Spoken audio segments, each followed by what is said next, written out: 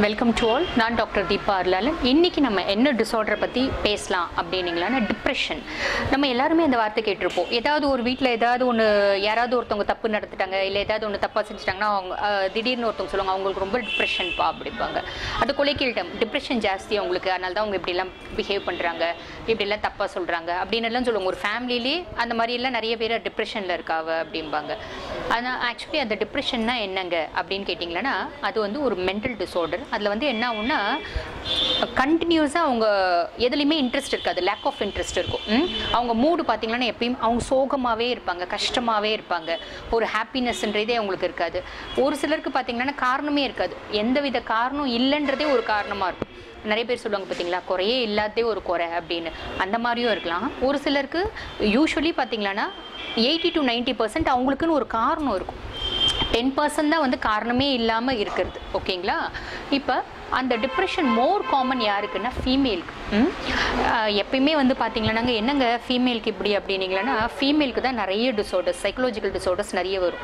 Reason என்ன அப்படின்னு பார்த்தீங்கன்னா ஃபீமேலையும் மேலையும் கம்பேர் பண்ணும்போது ஃபீமேல் வந்து அவங்க ஹவுஸ் ஒய்ஃபாக இருந்தாலும் சரி, ஒர்க்கிங் லேடியாக இருந்தாலும் சரி, அவங்களுக்கு ஃப்யூச்சர் பிளானிங்ஸ் வந்து ரொம்ப ஜாஸ்தி. இப்போ ஒரு குழந்தைங்க இருக்குன்னா அந்த குழந்தைங்க என்ன ஆகும், ஸ்கூலுக்கு போதுன்னா ஐயோ பிள்ளை இன்னைக்கு ஸ்கூலுக்கு போதே நல்லபடியாக இருக்குமா, அங்கே ஃப்ரெண்ட்ஸ் ஏதாவது பிரச்சனை வருமா, இல்லை ஹாஸ்டல் போட்டிங்கன்னா ஹாஸ்டலில் பிள்ளை யார் கூட செய்கிறதோ, என்ன சாப்பிட்றதோ, என்ன பண்ணுதோ அப்படின்னு யோசிப்போம். கல்யாணம் பண்ணி கொடுத்துட்டோமே அந்த பிள்ளை எப்படி வாழுதோ, மாமியார் எப்படி பிஹேவ் பண்ணுறாங்க, இப்படி நிறைய யோசிப்பாங்க. அது தேவையில்லாத யோசனைன்னு சொல்ல முடியாது, தேவையான யோசனை தான். பட் எதுவுமே வந்து அளவுக்கு மிஞ்சும் போது அது வந்து ஒரு சைக்கலாஜிக்கல் டிஸ்ட்ரெஸ்ஸாக க்ரியேட் ஆகிடுது. ஓகேங்களா? இப்போ வந்து மோர் காமன் வந்து ஃபீமேல். குழந்தைங்களுக்கும் ரொம்ப வாய்ப்பு ரொம்ப கம்மி. இது குழந்தைங்களுக்கும் வரத்துக்கு வாய்ப்பு உண்டு. யாருன்னா ஒரு மேட்டர்னல் கேர் இல்லாத குழந்தை, அம்மா இல்லாத குழந்தை, அம்மா இறந்த குழந்தை, இல்லை கார்டியன் கிட்ட வளர்கிற குழந்தை, இல்லை சித்தி கிட்ட வளர்கிற குழந்தை, அதாவது அம்மா இல்லாமல் செகண்ட் ஒய்ஃப், அப்பானோட செகண்ட் ஒய்ஃப் கிட்ட வளர்கிற குழந்தை, இவங்களுக்குலாம் தான் டிப்ரெஷன் வரத்துக்கு வாய்ப்பு உண்டு. ஓகேங்களா? ஜென்ஸ்க்கு ஒய்ஃப் வந்து அவங்கள விட்டுட்டு போயிடுறாங்க, ஒய்ஃப் மேலே ரொம்ப அஃபெக்ஷனாக இருப்பாங்க, ஒய்ஃப் அவங்கள விட்டு போயிடுறாங்க, இல்லை ரொம்ப அம்மா மேலே பாசமாக இருந்திருப்பாங்க, அம்மா இறந்துடுறாங்க, இல்லை அவங்களோட பிஸ்னஸில் வந்து ஃபினான்ஷியல் க்ரைசிஸ், அதாவது ஃபினான்ஷியலி அவங்களுக்கு ப்ராப்ளம்மு, இல்லை பிஸ்னஸில் தோல்வி, இந்த மாதிரியெல்லாம் வரும்போது ஜென்ஸ்க்கு வரதுக்கு வாய்ப்பு உண்டு. ஆனால் மோர் காமன்லி யாருக்கு வருது அப்படின்னு கேட்டிங்கன்னா ஃபீமேலுக்கு தான் வருது. 180% வந்து ஃபீமேலுக்கு தான். ஓகே, இப்போ இது டிப்ரெஷன்னா என்ன, யாருக்கு வருது அப்படின்றது பார்த்துட்டோம். சரிங்களா? இதுக்கான காரணங்கள் என்ன அப்படின்னு பார்த்தீங்கன்னா காரணங்கள் வந்து அகைன் அதை வந்து பல விதமாக பிரிக்கிறாங்க. ஒன்று வந்து ஃபிசிக்கல் காஸ். ஃபிசிக்கல் காஸ்னால் உடம்பு ரீதியாக ஏற்படுறதுனால, உடம்பு ரீதியான காரணங்கள், அதனால டிப்ரெஷன். இன்னொன்று வந்து சைக்கலாஜிக்கல் காஸ், மனசு ரீதியான காரணங்கள், அதனால டிப்ரெஷன். மூணாவது வந்து பார்த்தீங்கன்னா சோஷியல் காஸ்.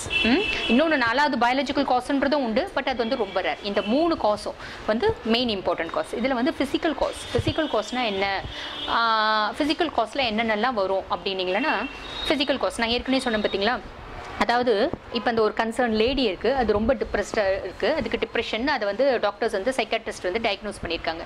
அதுக்கு என்ன காரணம் இருக்கலாம் அப்படின்னீங்களா, ஒன்று அந்த லேடி அவங்களுக்கு ஹெல்த் இஷ்யூஸ் இருக்கலாம்.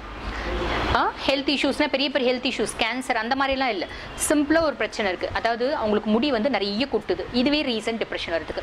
ஐயோ எனக்கு முடி நிறைய கொட்டுதேன்னு யோசிச்சு அவங்களுக்கு என்ன ஆகும்னா அந்த முடி கொட்டுறது ஒரு பெரிய கவலையாகிடும். அதாவது மலை போல் அந்த கவலை வந்து உற்பத்தி ஆகும். புரியுதுங்களா? மைண்ட் வந்து பார்த்திங்கன்னா ரொம்ப எஃபெக்டிவ். நம்ம மைண்டில் வந்து எதை நினைக்கிறோமோ அது அப்படியே அது வந்து ரிஃப்ளெக்ட் பண்ணும். கண்ணாடி மாதிரி 100 கண்ணாடி 1000 கண்ணாடி சேர்ந்தால் கூட ஒரு மைண்டுக்கு ஈடாகாது. 1000 கண்ணாடி ரிஃப்ளெக்ட் பண்ணுற ஒரு விஷயத்தை கூட மைண்ட் அதை மாதிரி 100 மடங்கு அதிகமாக ரிஃப்ளெக்ட் பண்ணும். ஸோ அதுதான் பெரியவங்க சொல்லுவாங்க பார்த்தீங்களா, நல்லதே நினைக்கணும், நல்லதே நினச்சா நல்லதே நடக்கும் அப்படின்னு. அது வந்து எப்படின்னா இது எல்லாமே வந்து அனுபவபூர்வமான வார்த்தை, சயின்டிஃபிக்கலி உண்மையான வார்த்தையும் தான். அந்த மைண்டில் வந்து நம்ம நல்லதே இன்புட் கொடுத்தோம்னா அந்த அவுட்புட்டும் வந்து நல்லதே நடக்கும். அந்த மனசில் வந்து தப்பு நம்ம இன்புட் கொடுத்தோம்னா பார்த்தீங்கன்னா அவுட்புட் வர்றது வந்து ரொம்ப தப்பாக வரும். புரியுதுங்களா? ஸோ இந்த மைண்ட் அவள் வந்து சும்மா ஒரு முடி கொட்டுறது இருக்கும், அந்த முடி கொட்டுதேன்னு ஃபீல் பண்ணி அந்த முடி இன்னும் கூலங்குளமாக கொட்ட ஆரம்பிச்சிடும். இது ஒரு சிம்பிள் ஃபிசியோலஜிக்கல் காசு. இல்லை நான் முன்ன சொன்னேன் பார்த்தீங்களா, ஒரு பையன் இருக்கும், இல்லை ஒரு பொண்ணு இருக்கும், அந்த பிள்ளை காலேஜ் போவோம், அவள் ஃபோனில் பேசுவாள், அவள் ஃபோனில் பேசுறதை வச்சு இவ டிப்ரெஸ் ஆவா. ஐயோ இந்த பொண்ணு பாரு எப்போ பாரு ஃபோனில் பேசிக்கினே இருக்கு, அந்த பொண்ணு நோட்டம் இட ஆரம்பிப்பான், அந்த பொண்ணு பேசுதே அந்த பொண்ணு ஃப்ரெண்ட்லியாகவும் பேசலாம், இல்லை எப்படி பேசுதுன்றது ரெண்டாவது, பட் அந்த பிள்ளை ஜாலியாக பேசிகிட்டு இருக்கும், இவ அதை நினச்சி டிப்ரெஸ் ஆகி டிப்ரெஷன் ஸ்டேஜில் கொண்டு போய் போய் நிப்பாட்டிப்பா. ஓகேங்களா? இப்போ கல்யாணம் ஆன ஒரு லேடியாக இருக்குது, ஹஸ்பண்ட் இருக்காங்க, நியூலி மேரீடு, இல்லை ஒரு மேரீட் ஆகி ஒரு 6 மாதம் 7 மாதம் ஆகுது. அப்போ இந்த மாதிரி ஹஸ்பண்ட் பற்றி ஒரு டவுட்ஸ் வந்து ஃபஸ்ட்டு இனிஷியலி ஒரு ஸ்மால் டவுட்டாக வர ஆரம்பிக்கும். நம்மளே அதை இன்னும் கொஞ்சம் ஜூம் பண்ணி இன்னும் யோசிச்சு அதை ஒரு பெரிய டவுட் ஆக்கி அதுவே ஒரு டிப்ரெஷனுக்கு ரீசன். ஸோ இதெல்லாம் வந்து ஃபிசிக்கல் காஸ்க்கு சின்ன சின்ன எக்ஸாம்பிள் நான் சொன்னது. இது மட்டுமே காரணம் இல்லை. ஃபிசிக்கல் காஸ்ட்டில் இன்னும் நிறைய, அதை அம்மா பிள்ளையை பற்றி யோசிக்கிறது, ஹாஸ்டல் இருக்க பிள்ளையை பற்றி யோசிக்கிறது, கல்யாணம் பண்ணி கொடுத்த பிள்ளையை பற்றி யோசிக்கிறது, இதெல்லாமே அவங்க உடம்புல ஒரு ப்ராப்ளம் இருக்கும் அதை நினச்சே யோசிக்கிறது, இல்லை ஒரு பெரிய டிஸார்டர் இருக்கும் அதை நினச்சி யோசிச்சு அவங்க டென்ஷன் ஆகி டிப்ரெஷன் கொண்டு போய் நிப்பாட்டிக்கிறது. ஓகேங்களா? இது ஃபிசிக்கல் காஸ். இன்னொன்று பார்த்தீங்கன்னா சைக்கலாஜிக்கல் காஸ்னால் என்னென்னா, அவங்களுக்கே நிறைய ஹாலுசினேஷன்ஸ் இருக்கும், இன்ட்யூஷன்ஸ் இருக்கும். அதாவது இன்ட்யூஷன்ஸ்னால் என்னென்னா கரெக்டான இன்ட்யூஷன்ஸ் இல்லை, தப்பாக டெல்யூஷன்ஸ் இருக்கும். அது வந்து ரொம்ப பொசசிவாக இருக்கவங்க, ரொம்ப வந்து யார் கூடயுமே மிங்கிள் ஆகாதவங்க. மிங்கிள் ஆகிறதும் இந்த காலத்தில் வந்து ஒரு நிறைய ப்ராப்ளம்ஸ் கொண்டு போய் விடும். பட் என்னென்னா ரொம்ப மிங்கிள் ஆகாமல் இருக்கிறது, எல்லாத்தையும் மனசுக்குள்ளேயே போட்டு அடைச்சி வச்சுக்கிறது, கஷ்டம்னா அதை வெளியே கொட்டிடணும். அதே மாதிரி சந்தோஷனால அதை எக்ஸைட்மெண்ட்டில் காமிச்சிக்கணும். கஷ்டத்தையும் வெளியே காமிக்காமல், சந்தோஷத்தையும் வெளியே காமிக்காமல், துக்கத்தையும் மனசுக்குள்ளேயே போட்டு அடைச்சி வைக்கும்போது என்ன ஆகும்னா, அது வந்து சைக்கலாஜிக்கலாக பெரிய ஜூம் ஆகி அது வந்து டிப்ரெஷன் கொண்டு போய் விடும். புரியுதுங்களா? சின்ன விஷயம் கூட மனசுக்குள்ளேயே வச்சு அடக்கி அதை வந்து பெருசாக கொண்டு போய்டுறது. இவங்களோட மைண்ட்லேயே அந்த மாதிரி டிஸ்டர்பன்ஸ், இது வந்து சைக்கலாஜிக்கல் காஸ்ட்டில் வரும். ஓகேங்களா? சைக்கலாஜிக்கல் காஸ்ட்டில் இன்னும் சொல்லிகிட்டே போகலாம், ஏகப்பட்ட விஷயம் இருக்குது. பட் இருந்தாலும் ஒரு ஷார்ட்டாக சொல்கிறேன், சின்ன விஷயமாக தான் நான் எக்ஸாம்பிள் சொல்கிறேன்.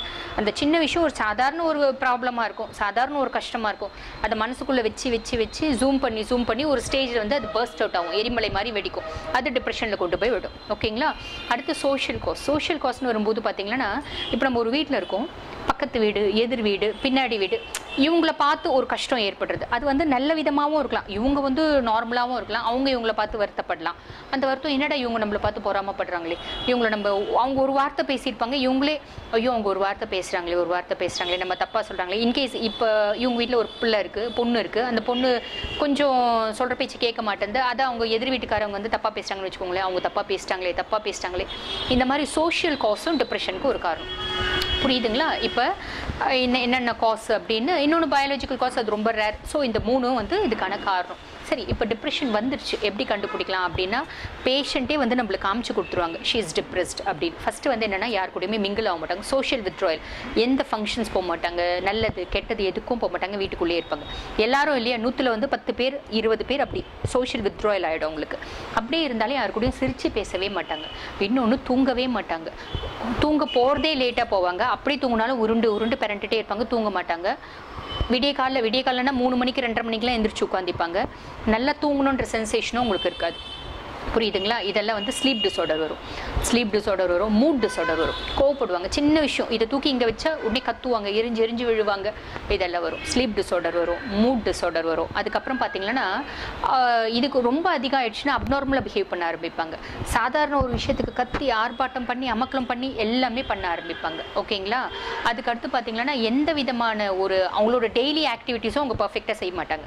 இப்போ ஒரு காலேஜ் படிக்கிற பிள்ளை இருக்குது, டிப்ரெஸ் ஆகிடுச்சு, அது ஏதோ ஒரு ரீசன், அது ஏதோ ஒரு காஸ், மேபி சைக்கலாஜிக்கல் காஸாக இருக்கலாம், இல்லை ஃபிசிக்கல் காஸாக இருக்கலாம். டிப்ரெஷன் ஆகிடுச்சு, அந்த பிள்ளை படிக்கிறதுக்கே போகாது, காலேஜ் போகாது, லீவ் போட்டுகிட்டே இருக்கும், எக்ஸாம்னா லீவ் போடும், வீட்டில் கம்முன்னு உட்காந்துட்டு பென் எடுத்து கிரிக்கிட்டே இருக்கும், இல்லை டிவி பார்த்துட்டே இருக்கும், இல்லை ஃபோன் நோண்டிகிட்டே இருக்கும், இந்த மாதிரி தான் இருக்கும். இந்த டிப்ரெஷன் வந்து அதிகமாகிடுச்சு அப்படின்னா, அது ஒரு சர்டின் ஸ்டேஜஸ் இருக்குது, அதிலே ட்ரீட் பண்ணணும். ரொம்ப அளவுக்கு அதிகமாக ஆயிடுச்சுன்னா உங்களுக்கு சூசைடல் டெண்டன்சி வரும், நான் செத்துடுறேன், நான் இருக்க மாட்டேன். இப்போ ரயில்வே ஸ்டேஷன் பக்கத்தில் வீடுன்னு குடுக்குன்னு ஓடுவாங்க, ரயில்வே ஸ்டேஷனுக்கு ஓடி போய் சாகிறதுக்கு.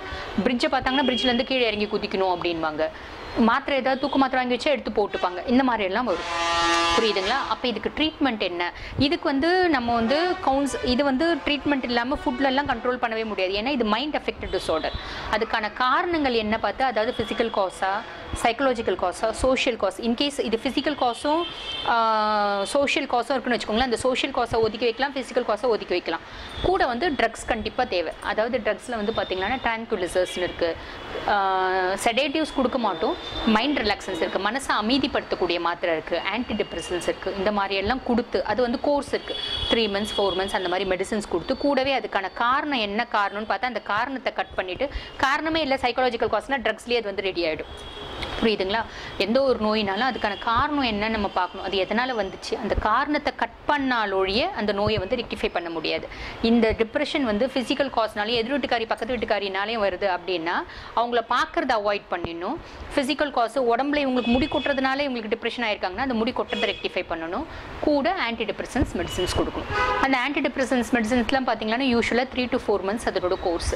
அதோட அந்த மெடிசன்ஸோட கூட சைக்காட்ரிக் கவுன்சிலிங் கொடுக்கணும். கவுன்சிலிங் கொடுத்து இதெல்லாம் சாதாரண விஷயம். இப்போ சோஷியல் காசாக இருக்குது, எதிர் வீட்டு பொம்பளை இப்படி சொல்லுதுங்க, அதனால் எனக்கு ரொம்ப மனசு கஷ்டம் ஆயிடுச்சு, அதே மனசில் ஆழ் மனசில் புதஞ்சிடுச்சு, எனக்கு வருத்தமாக இருக்குது அப்படின்னா இதெல்லாம் சகஜம். இது நார்மலான விஷயம் தான். நீங்கள் தான் அதை அப்நார்மலாக திங்க் பண்ணுறீங்க அப்படின்றத உங்களுக்கு புரிய வைக்கணும். புரிய வச்சு மெடிகேஷன்ஸ்னோடவும் கவுன்சிலிங்னோடவும் ஃபேமிலி சப்போர்ட்னோடையும் அவங்களை வெளியே கொண்டு வந்துடணும். வரல அப்படின்னா ஃபேமிலிக்கு இது தலைவலியாகிடும். புரியுதுங்களா? ஃபைன். இப்போ டிப்ரெஷன்னா என்ன, அது யார் யாருக்கு வரும், அதுக்கான காரணங்கள் என்ன, அது வந்தால் என்னென்னலாம் அறிகுறிகள் இருக்கும், அதை எப்படி வெளியே கொண்டு வருது அப்படின்றத எக்ஸ்பிளைன் பண்ணியிருக்கேன். இதுக்கும் மேலே உங்களுக்கு ஏதாவது டவுட் இருக்குன்னா எங்களோட ஃபோன் நம்பர் கொடுத்துருப்போம், அதில் காண்டாக்ட் பண்ணி டவுட்டை கிளாரிஃபை பண்ணிக்கோங்க. மீண்டும் அடுத்த டாப்பிக்கோட இன்னொரு நாள் பார்க்கலாம். தேங்க்யூ. திருப்பத்தூர் நகரில் பெண்களுக்கான சிறப்பு மருத்துவர் டாக்டர் தீபா அருளாளன் அவர்களின் மருத்துவமனையில் குழந்தையின்மை, மலட்டுத்தன்மை, கர்ப்பப்பை கோளாறு, மாதவிடாய் கோளாறு, வெள்ளைப்படுதல், சினைப்பை நீர்க்கட்டிகள், கர்ப்பப்பை கட்டிகள், அதிக ரத்தப்போக்கு, மார்பக கட்டி, முதுகு வலி, இடுப்பு வலி, மூட்டு வலி, மூட்டு வீக்கம், மூட்டு தேய்வு, வயிற்று வலி, தலைவலி, நரம்பு தளர்ச்சி, உடல் எடை கூட, மாதம் 3 கிலோ முதல் 10 கிலோ வரை உடல் எடை குறைய, முடி வளர, இளநரை, பொடுகு, ஈஸ்னோஃபீலியா, அலர்ஜி, ஆஸ்துமா, தும்மல், சைனஸ், அல்சர், சிறுநீரக கோளாறு, சிறுநீரக கற்கள், பித்தப்பை கற்கள், மூலம், பௌத்திரம் மற்றும் அனைத்து தோல் நோய்களுக்கும் hair care treatment, skin care treatment அனைத்தும் சிறப்பாக செய்யப்படும். விவரங்களுக்கு டாக்டர் தீபா அருளாளன், அரசு பதிவு பெற்ற மருத்துவர், 6A main road, Mathura medicals மாடியில், திருப்பத்தூர், வேலூர் மாவட்டம்.